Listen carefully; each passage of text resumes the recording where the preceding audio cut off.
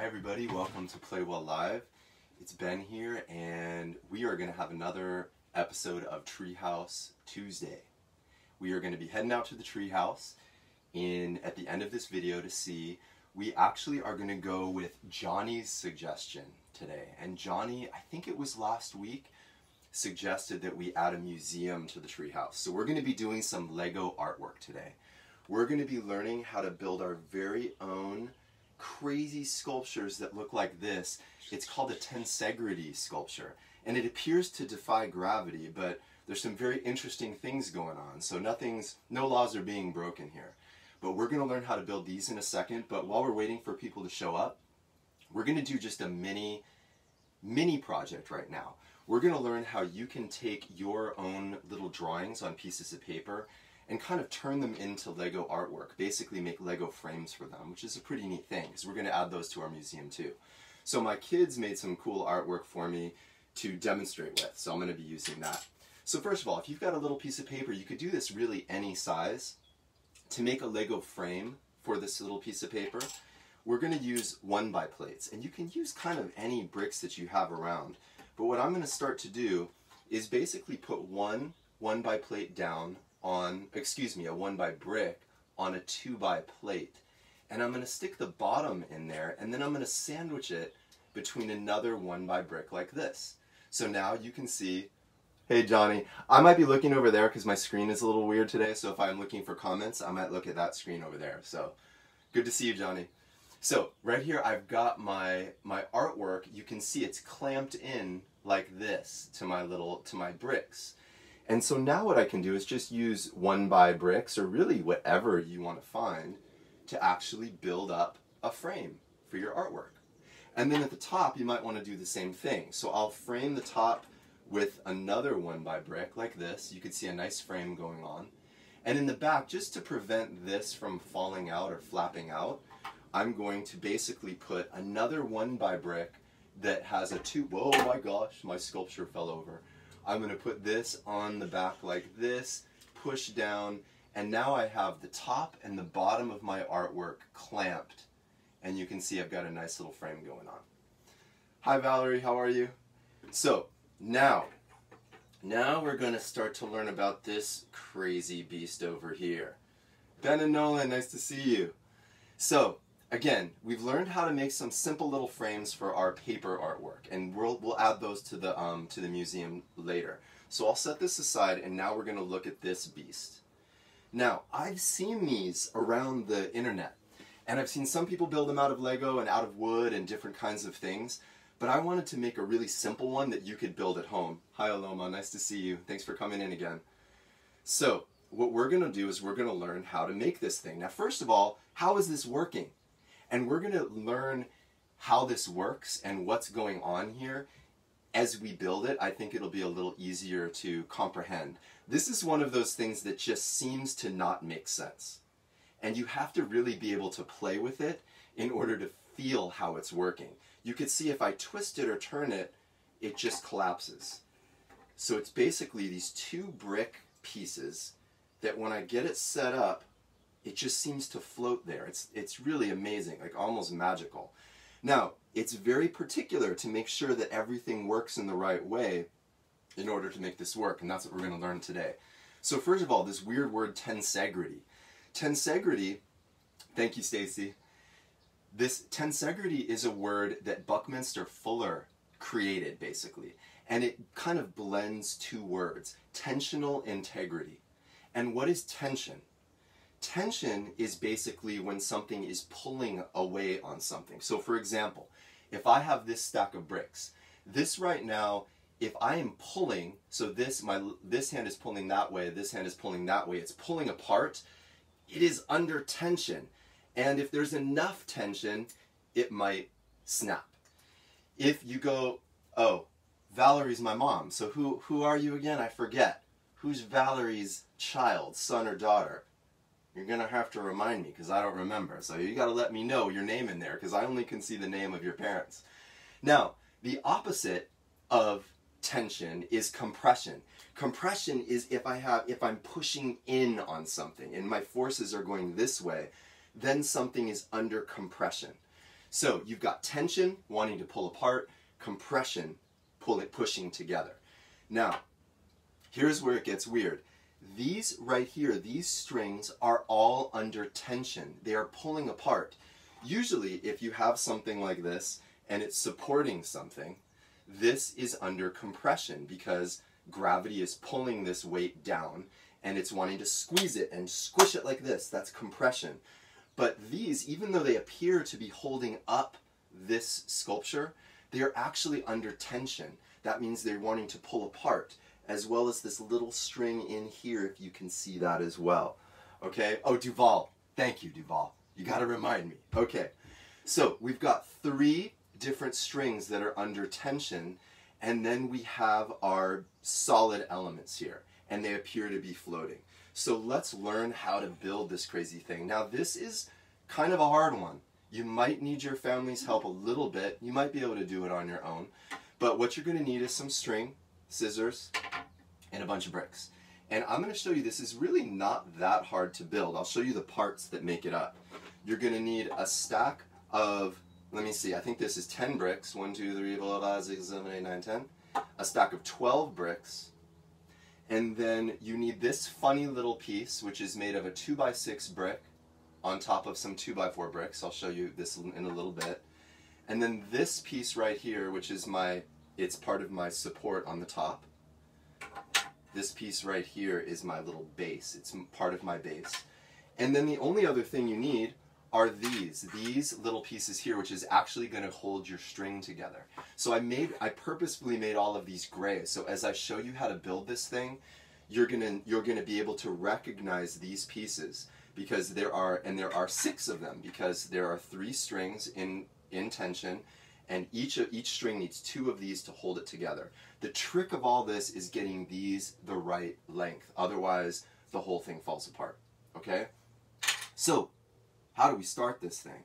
What we need to do is, I also have some measuring tools here. I've got a stack of bricks that is 4 tall and a stack of bricks that is 15 tall. Now, if you don't have all these bricks, I'm going to show you later, you can make these sculptures using any old random pieces. You actually don't even need bricks, and I'll show you that later, so stay tuned for that in a bit. So, to start off with, let's just get this thing going a little bit. Now, here is my base, and you can see my base I made with 3 2x4 bricks like this, and I put a 2x6 brick teeing off like this, okay? That is going to be my base, which is going to go down here. Now, I know it looks a little different because these are going to attach onto it on the side, so just be patient on that one. Then I've got my stack of, oh, I've got a little face in here, I didn't even realize. I've got my stack of 10 bricks right now, and that is going to be right here. I'm going to stick that right on top of my base. And then I'm going to stop, because the rest of my attachments for this piece right here are my string holders. So I'm just going to build this and stop.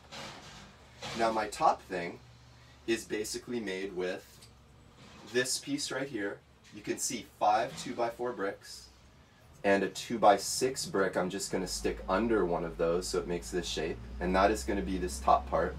And then I'm going to put my stack of 12 underneath it like this. And you can see that is this long part over here. That is this whole part, except for my string holders. So there's going to be string holder here, 1, 2, 3. Hi Evan, how are you? Thanks for showing up. So I've got 3 string holders that will be on this one, 3 string holders that will be on this one. Now, let's deal with our string. Okay, I'm going to put those aside right now. So our string holders, you can see, first of all, this right here, this little string is basically, you can imagine that this base piece right here is actually holding up this one. So the string is being pulled down by gravity because this is weighing on it. Oh my gosh, it keeps wanting to fumble on me. So that one right there is short, and you can see the space. That's why I have my ruler. The spacing between my string holders is exactly 4 bricks. So we're going to start with that little string. So what I'm going to do is I'm going to get a piece of string, and I'm going to start. The string that you use, it should be thin enough that I can go like this. I can put it right between bricks like this, and I'm laying it like, I don't know if you can see, it kind of goes almost 4 studs long and then I just squish it, and then it holds pretty well. Now, I want this only 4 studs long. I can always trim it later, but I don't want to trim it too short. So I'm going to go maybe about there for now. And now here's what I'm going to do. For my ruler, I'm going to stick my ruler right there underneath my string holder. And I basically want this one there, and it's going to have to be sandwiched into that. So to start that, I'm just going to put the top brick. When you make your little string holders, I always put my smaller brick on top, the 2x4 and the 2x6 on bottom. So now what I'm going to do is I'm going to pull this down. I want to make sure you can see this. I'm going to pull this down tight, okay? And then when I'm pulling it down tight, then I'm going to sandwich it in like this. So now I've got my 2 string holders holding my string tight and 4 bricks in between. Now I can gently take it off and take it off, and my ruler has done its work. Now I've got this little thing, my little Lego nunchucks. Now we got to figure out where to put this. Here is my base. Here is my hanging piece right here. And now I'm going to take this piece, and it's going to basically go right on my... Go here. It's going to go here. And now we've got this. Now hold on. Let me fix my friend. Hi Lincoln. Thanks for showing up, my friend. So I'm going to fix my little friend over here. Now you stay over there and be good. Can you be good? I got to make sure everything's flat. Oh, you're not being good. Alright. Alright. So now we've got this. Now you can see what's happening. It's attached by one little string. What does this thing want to do? If I let it go, does it want to fall straight down? No, what it wants to do is this. It wants to tilt back and pivot back, or maybe fall to the side. So what we need is 2 strings that will prevent it from falling backwards and prevent it from falling to the side. And you remember when we made our treehouse foundation weeks ago, the magic number of 3. 3 supports will prevent you from pivoting backwards like this or side to side. So we need our 3 strings. So now I think with this alone, you can start to see what this wants to do is this, and that's what these 2 strings are doing. So this top piece is pushing down on the small string, but it's actually going to be pulling up on these 2 strings right here. It wants to rip it off as it wants to tilt backwards, and that's what we need to prevent it from doing. So now we need some more supports. So I'm going to let my friend rest over here. I'm watching you. You be good over there. Come on. Now remember, this one is going to be 15 bricks spacing between my string holders, and I need 2 of them. So back to my string. I'm going to measure, I don't know, I'm just going to kind of eyeball it. 15 plus a bunch. You can always trim it later. Alright, let's see if this works. So now we're going to do the same thing. I'm going to start by putting 1 in my top one. Remember, small on big is how I built this one. So I have my 2x4 on top, and I've got my long string here. I'm going to do that on my other one too. So I'm ready to go. Alright, now we're ready to measure. So now I'm going to go and take my little ruler here, and I'm going to stick this right on top, 15 bricks, okay? And you can see, you can just measure it like this and see what your spacing is between them. Now I'm going to go like this and pull it tight, and I will put my small brick under my ruler like that, and I'm going to just tug it. This is where you really do want to tug it kind of tight, and then pull, pull, pull, and sandwich it. Okay, like that. So you can see it looks like a little 1-string guitar. Okay, and I know that the spacing between these is 15 bricks. So I'm going to take this off, take my ruler off, and do that a second time. Put it here. So after I do this, I'm done with all of my string holders, and I just have to assemble. This is where you could use some help from your... I'm on auto, hi! Hi Amber! Hi everybody! And I'm going to squeeze this on like this. And then if I have any extra string, you can leave it or just trim it if you want to. So now I've got my 2 long ones. Now let's see if this thing works. So remember, this thing is ready. It wants to tilt back or tilt to the side. So the way I'm going to do this is I'm going to attach one. You see how I just stuck it right on the end of that little thing? And my other one is going to go down here and squish it down there. You see how, you can see the grays, right? String holder there, string holder there. And now I'm going to do it here. String holder there. Whoa! This is why. Oh my goodness gracious me. Okay. Don't try this at home. I'm just kidding. Do try this at home. Alright. So now I think I've got everything together. And you have to really make sure everything is kind of squished together. Now for the moment of truth. Oh! It works. It works. And you can feel it. It almost feels like magnets floating. And remember, this piece right here, this top piece, is pulling down on the short string, and it's actually pulling up on the two long strings. It's wanting to rip off like this and pivot backwards and do a backflip. So that is our Tensegrity Sculpture. And remember, these are all in tension. Their strings are wanting to pull apart from each other. Now, before we go outside and check out our new museum, hi Logan, nice to see you. I just want to show you, check this out. You could make your own weird one out of any old pieces. This is some wacky piece. This I just found I made with some plates and some decoration pieces, and it works pretty well. And the way I did this one is I literally, what did I do? I don't know what I did. I think I went like this, and I just stuck this, I don't know what I did. I think what I did is I kind of built this and I put a spacer in between. I think I maybe used 2 bricks and a plate. I can't even remember what I did. But I kind of built it. Let's figure this out because I kind of want you to know how to do this. So here's what I did. Let me find some plates and we'll see if we can figure this out.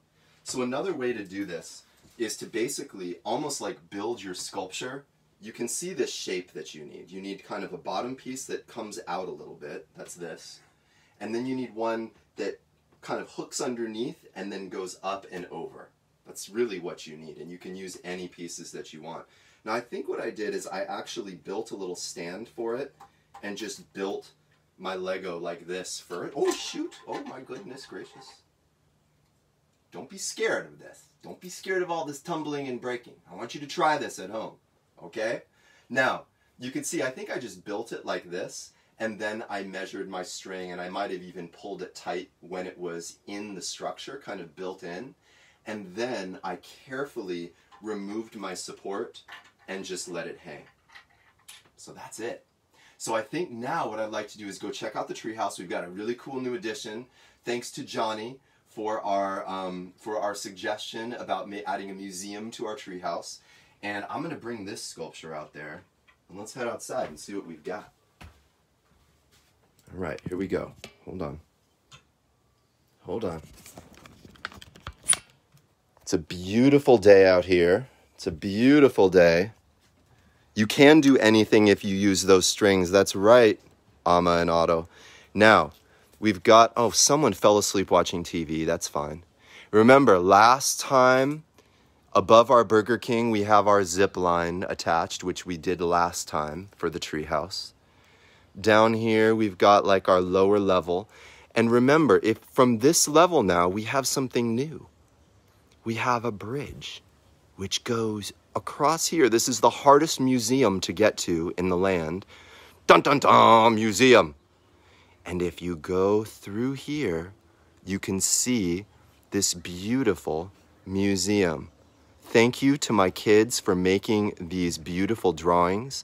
And now we just have to install our final artwork, our Tensegrity floating sculpture in the museum. And now we have our treetop museum. Don't fall. Keep your hands and legs inside the museum at all times. And that is that. So I want to thank everybody for joining us today. Oh, and before we go, I do have one more thing. I would like everybody to think right now, I like to every single day that we do the treehouse, I like to think about anything that you would like to add to the treehouse. So please, in these videos, the treehouse videos, post any more comments of new things you'd like to add to the treehouse. And remember, I forgot to show one other thing. Play well at home. Please, please. Oh no, I started a video here. Please share your stuff with us. I found another gem here where Arlen, my friend Arlen, made a beautiful conveyor belt using his Lego Boost system after seeing our conveyor belt and pulleys episode. So it was so fun to see him build that. And I wanted to show you one other thing. I got another thing which is pretty cool too that I wanted to show you. Tensegrity, this is something called the NASA Super Ball, if you can see it. And this right here is actually, it's a structure that uses tensegrity. Can you see all those different strings holding those beams together? And this, NASA can actually make those strings get longer or shorter. And this is kind of like a weird magic robot ball that can roll around by itself. So if it drops down from a rover or from a booster or something like that onto like the Martian atmosphere, it can land and bounce and even roll around. So tensegrity is not just for sculptures, but it's also for other really cool engineering as well. So I see a pool for the treehouse. I've gotten a pool before. Someone suggested a pool and diving board, so I'm thinking about that in a Halloween room. I like it, Ben and Nolan. I like it. So keep those comments coming for suggestions. I will see everybody tomorrow for Play Well Live. And please, please remember, it makes us so happy to see the builds you're working on at home, even if it doesn't have to do with our videos. So play well at home if you build anything cool. Thank you all so much. I hope you all are safe and doing well, and I'll see you tomorrow. Bye.